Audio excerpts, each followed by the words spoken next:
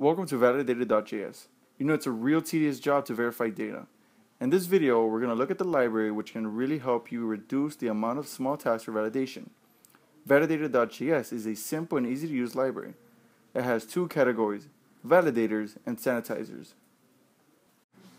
The validators filter through the data to verify whether they have the appropriate content or type, while the sanitizers clean and reformat them. So why not take an example from each of these categories for a demo? Let's start with validators.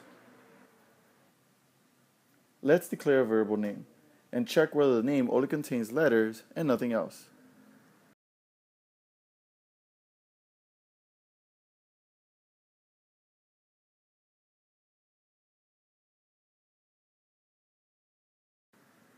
As you can see, isAlpha is verifying and confirming the condition.